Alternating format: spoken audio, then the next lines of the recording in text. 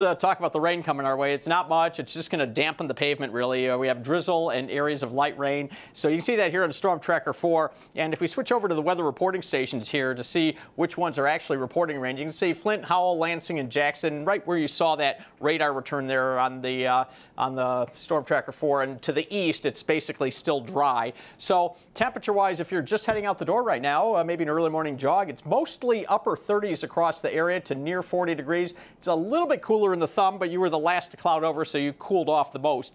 So broadening out the picture here, you can see that we have just this narrow, compact little area of weather crossing the Great Lakes. There's just a cold front coming across, and that front will cross the area by midday, and by this afternoon, there could be a lingering, isolated lake effect rain shower in the thumb, just coming down off of perhaps Saginaw Bay. But other than that, we should start to see at least some breaks of sunshine, but it will become breezy this afternoon. So even with a high of 47, that's not bad like yesterday, but you had sunshine and light wind. Today it's going to feel cooler. All right, for your weekend, Saturday starts off with lots of sun, and we keep the sun well into the day, but clouds do increase later in the day.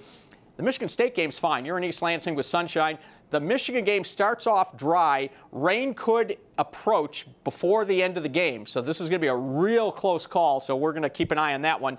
Now see that warm front there to our south. That does come through. So temperatures will rise Saturday night. You're going to wake up to rain and warm temperatures Sunday morning. Then this front comes through, and we're going to have temperatures falling through the 40s in the afternoon. And we could have 40 to 45 mile per hour wind gusts behind this cold front. So there could be some wind issues come Sunday afternoon. But basically for today, 47 the high and becoming breezy this afternoon. And on the 7-day forecast, you can see that we have the sunshine tomorrow, the showers Sunday morning with the wind in the afternoon. And then it looks like 40s for most of next week, but most of next week is looking dry.